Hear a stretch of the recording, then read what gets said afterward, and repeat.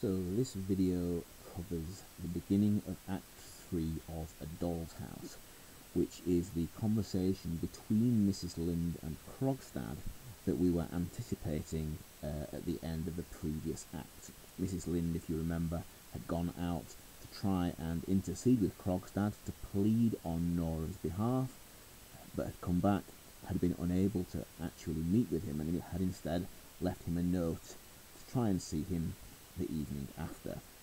This scene then, as you will see, is the evening after the day before, after that day. Now, in terms of the structure of this section of the play, the important thing to do is to think about the fact that the plot still now is resting on this kind of peripecia moment, on the cusp of this turning point. And there are two options for which direction it could go. If this play were to end like a tragedy, then we would expect to see the destruction of Nora and her marriage and perhaps her life. In other words, we would expect events to go downhill. Now, if on the other hand, this were to be more like a well-made play, like the prevailing type of play in the 19th century, then we would expect there to be some kind of neat and convenient resolution. It would all end happily. But at this point, it's still in the balance. We can't see which way it will go. Let's begin then. The same scene. The table has been placed in the middle of the stage with chairs around it. A lamp is burning on the table. The door into the hall stands open. Dance music is heard in the room above. Mrs. Linde is sitting at the table, idly turning over the leaves of a book. She tries to read, but does not seem able to collect her thoughts. Every now and then she listens intently for a sound at the outer door. So, what's worth noting here? Well, the fact that this is the same scene again reminds us of what we've said about the sheer claustrophobia of this text.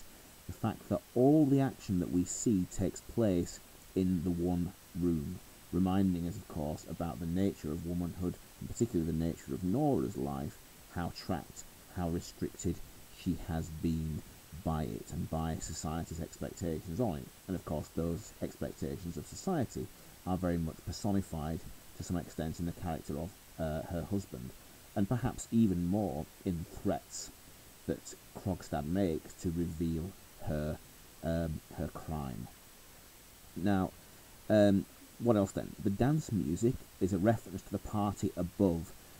Remember, because this is a middle-class household, and because it's more common in Scandinavia that even quite wealthy people would live in quite large apartments in buildings with other people. So the party that they've gone to is seemingly upstairs from their own flat. In terms of the character of Mrs. Linde then, quite obviously she is worried, i.e. clearly she hasn't heard back from Krogstad in terms of whether or not he will help Nora. And you look at the evidence there, she's idly turning the leaves of a book. She tries to read, but cannot collect her thoughts. She's listening intently. She's worried, she's nervous. And of course we share that too. The direction that this play will go in, or can go in, is still in the balance. The next stage direction that she looks at her watch, and the various ones in this section, listens again, goes into the hall and opens the outer door carefully. All of these things only further add testament to her nerves. I suppose we could also reflect these nerves to the nature or the status of her as a woman of limited financial means, therefore of quite a precarious circumstances in life. So we begin then. Mrs. Linde looks at her watch and says, "Not yet, and the time is nearly up. If only he does not..." See the fragment there, the kind of interruption, the pause. And then in relief she continues, "Ah, there he is." And she goes into the hall and opens the outer door carefully. Light footsteps are heard on the stairs, and she whispers, "Come in, there is no one here."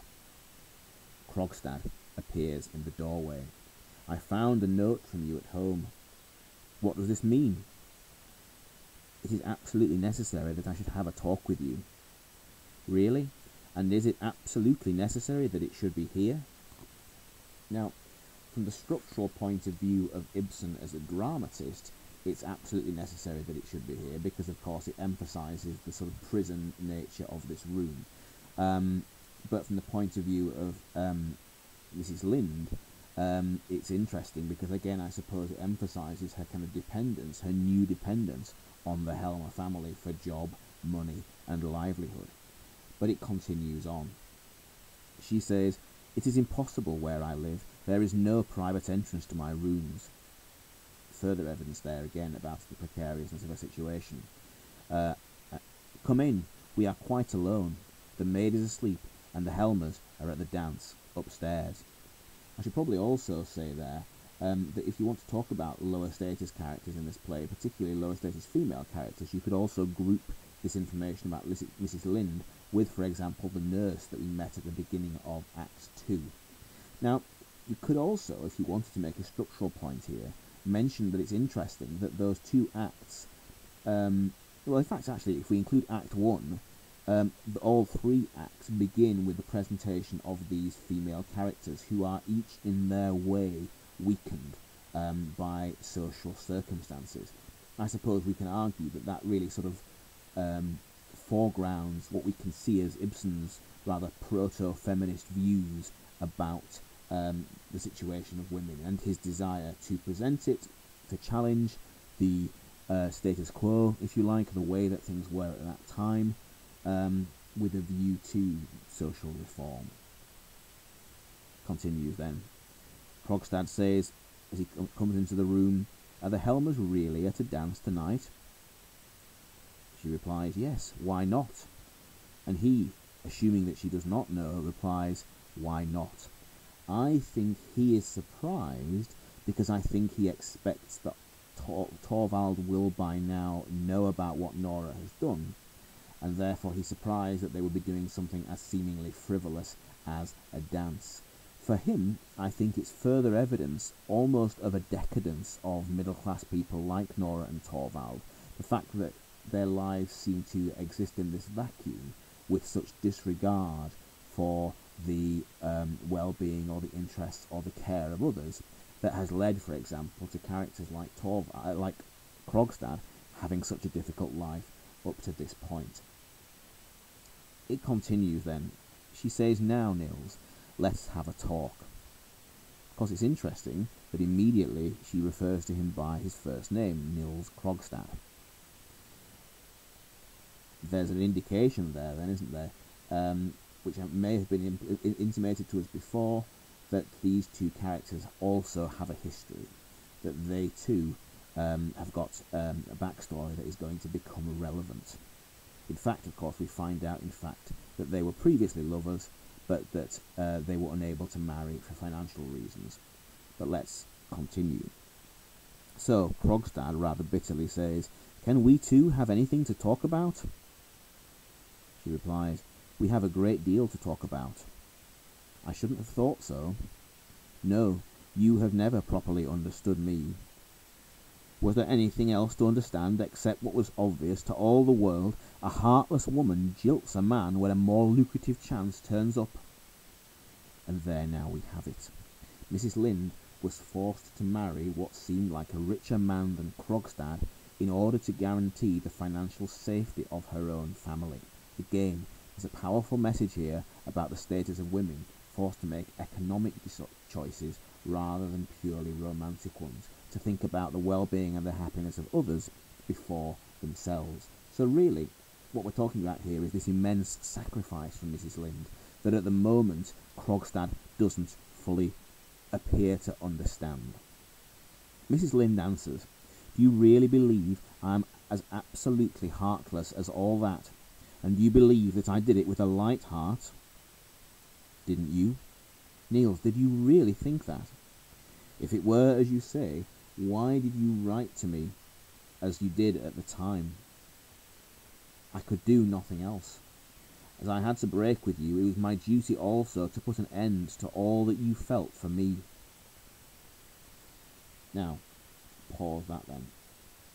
So, in other words, when Mrs. Linde had to make her decision, she clearly took the, again, quite noble decision to speak to, or rather to write to Krogstad and to sort of make him hate her, as it were, in order that it would help him to get over it. That was obviously the intention there that she had.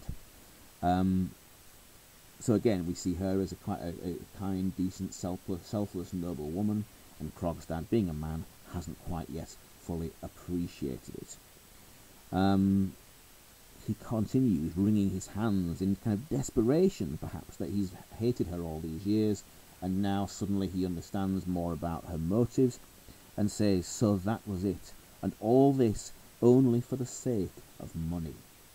Now, again, in terms of Ibsen's purpose, it's interesting here because it's a reminder about the way in which society is increasingly dominated by money, is increasingly motivated by it and corrupted by it.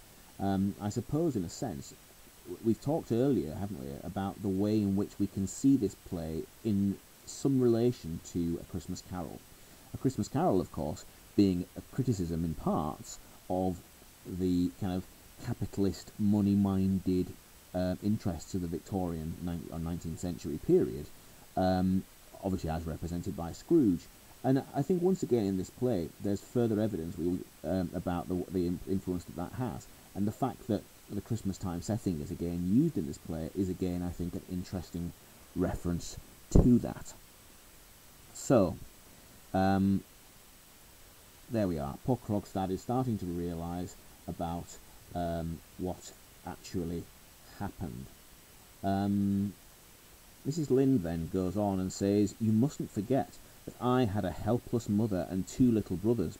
We couldn't wait for you, Niels. Your prospects seemed hopeless then. Again, others' interests before her own. And he continues, that may be so, but you had no right to throw me over for anyone else's sake. To throw me over meaning to dump. She replies, I really don't know. Often I used to ask myself if I had the right to do it. Krogstad replies more gently, as if finally he's beginning to understand and sympathise. And he says, when I lost you, it was as if all the solid ground went from under my feet. Look at me now. I am a shipwrecked man clinging to a bit of wreckage. Now, in terms of the character of Krogstad, that quotation is key.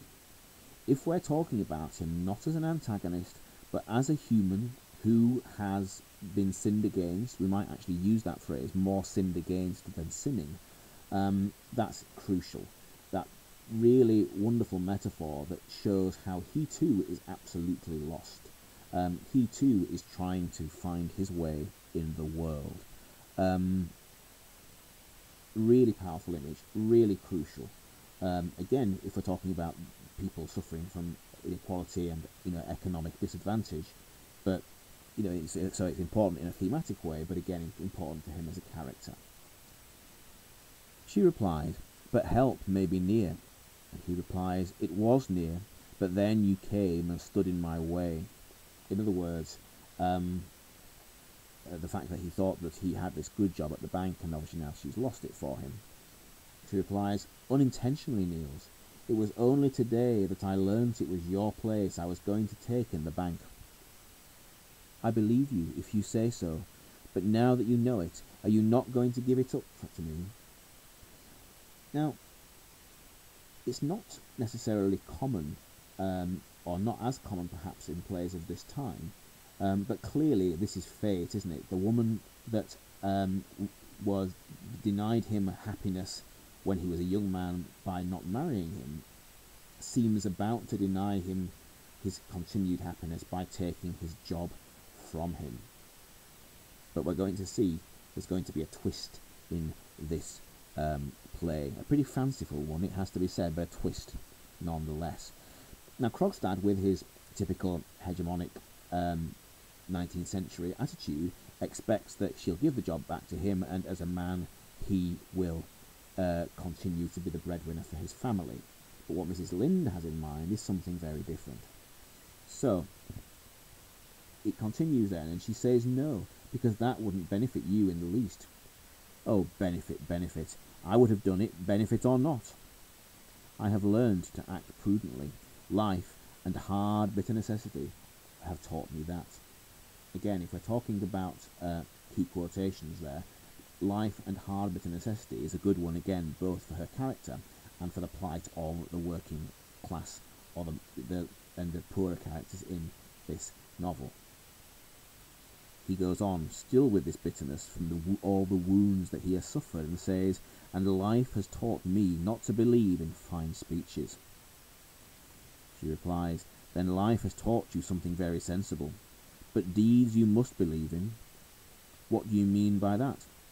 "You said you were like a shipwrecked man clinging to some wreckage. I had good reason to say so.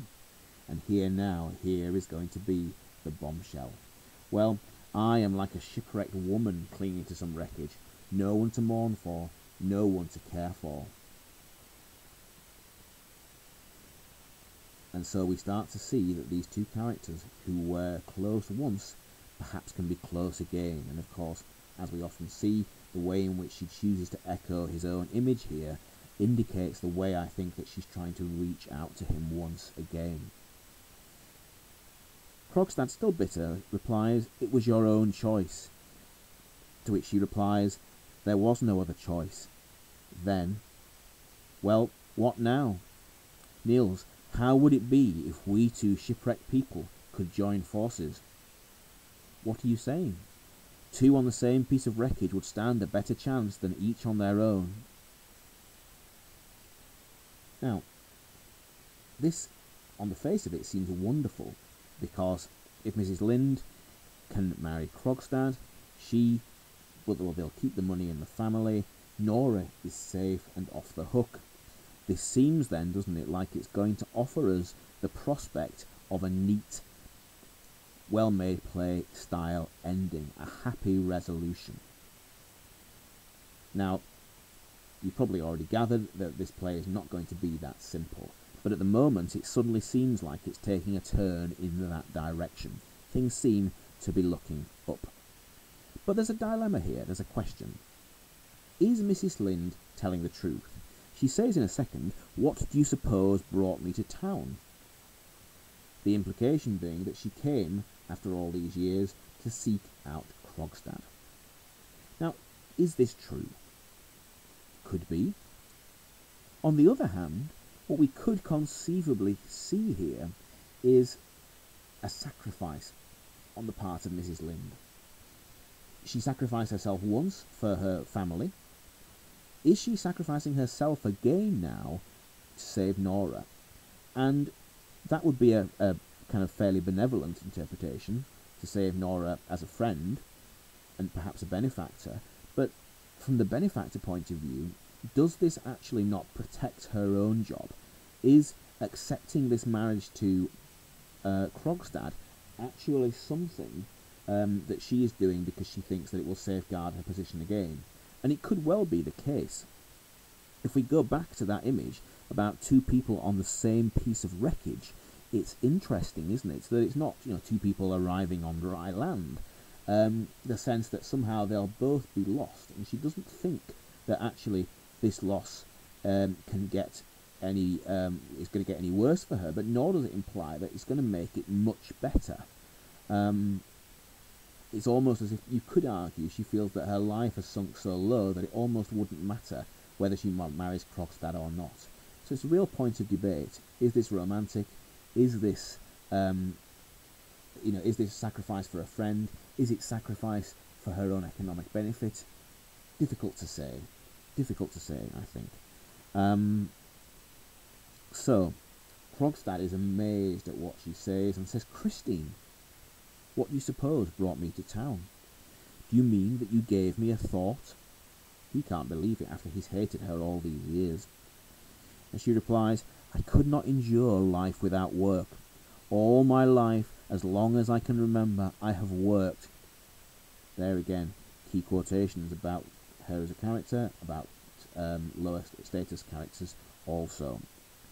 And it has been my greatest and my only pleasure. Then, obviously, what a sad life she has had. But now I am quite alone in the world. My life is so dreadfully empty, and I feel so forsaken. There is not the least pleasure in working for oneself. Niels, give me something and someone to work for. I don't trust that. It is nothing but a woman's overstrained sense of generosity that prompts you to make such an offer of yourself. Poor Krogstad, because of the life that he's led and the disappointments that he had, clearly is still sceptical. Personally, if I were Mrs. Linde, I would be rather tempted to tell him where to get off.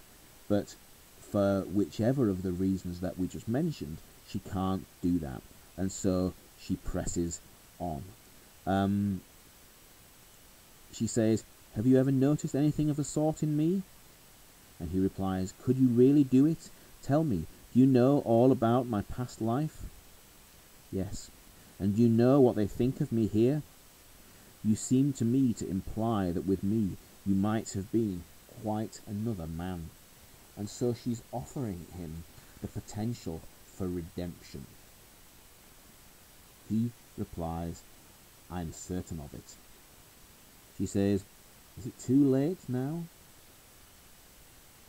"Christine, are you saying this deliberately?" "Yes, I am sure you are. I see it in your face. Have you really the courage then?" "I want to be a mother to someone, and your children need a mother. We two need each other, Nils. I have faith in your real character. I can dare anything together with you." Now, let's unpack this. First of all, when she talks about she wants to be a mother, is this literally that she wants to have someone to look after and care for? Is it that she wants the sort of status and security that being in a family and being related to a man would give her? That's possible. And certainly when she talks about children needing a mother, that implies that this is not necessarily purely a romantic thing. And she repeats that idea. They need a mother, they need each other, she says of she and Krogstad. So I think that, again, it emphasises that this is a practical and a pragmatic relationship, and perhaps as much as it is a romantic one. But then she does go on and say, she talks about faith in his character. She talks about how she can dare anything with him. So clearly, I think both pragmatics, i.e. both necessity and also romance, clearly plays a part. For these two characters, parted when young in such cruel situations, cruel circumstances, perhaps this then now is going to offer them both a redemption, both widowed, both in the middle of such sad lives. And poor Krogstad, whose cynicism has finally been defeated, grasps her hand and says, Thanks, Christine. Now I shall find a way to clear myself in the eyes of the world." Redemption again. But then he remembers the letter and says, but I forgot. Because, of course, he's sent it. He doesn't know that it's still sitting in Torvald's letterbox. Mrs. Linde listens and says, "Hush, the tarantella. Go, go." Tarantella, of course, being the dance that Nora was to be doing in her fancy dress of this southern Italian kind of peasant costume, coming from the flat above. And he replies, obviously having no idea what this is about, "Why? What is it?" He says, "Do you hear them up there? When that is over, we can expect them back." Yes, I'll go. But it's all no use. Of course you don't know what steps I have taken in the matter of the Helmers." And this is the thing, you see, now, because he thinks that maybe Mrs. Linde will not love him because he's tried to blackmail them. She then replies, "Yes, I know all about that." And he replies, "And in spite of that, have you the courage to—" She replies very generously, "I understand very well to what lengths a man like you might be driven to despair." Again, it's a fantastic quotation for Krogstad the character.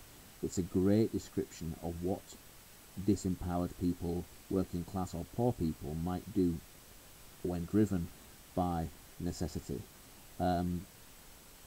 So she does understand this sympathy. Now, I suppose you could actually debate that it wouldn't matter whether she understood it or not if she is doing this out of an ability to save Nora. But nonetheless, it kind of proves her love, that she's prepared to go to redeem this man, even knowing the checkered life that he has led. He goes on and says, "If only I could undo what I have done." And she replies, "You cannot. Your letter is lying in the letterbox now." "Are you sure of that?" "Quite sure, but," with a searching look at her, "is that what it all means? That you want to save your friend at any cost? Tell me frankly, is that it?" And so he starts to become suspicious that maybe she has had this ulterior motive for what she has said to him, that this whole thing might be that. And I mean, I suppose he might even be thinking that she might just be saying this to get the letter back, and then she could turn around and say, actually, JK didn't want to marry you after all. That must cross his mind.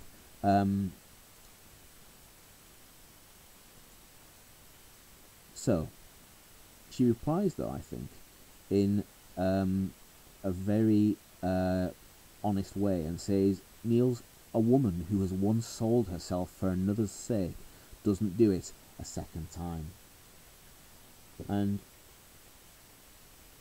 I think it's a fair and a reasonable thing. And again, it shows the strength of Mrs. Linde, I think, as a character and as a female character, that she has allowed society to dictate her life and her happiness once, and will not do so again. So, Krogstad says, "I will ask for my letter back," and she replies, "No, no."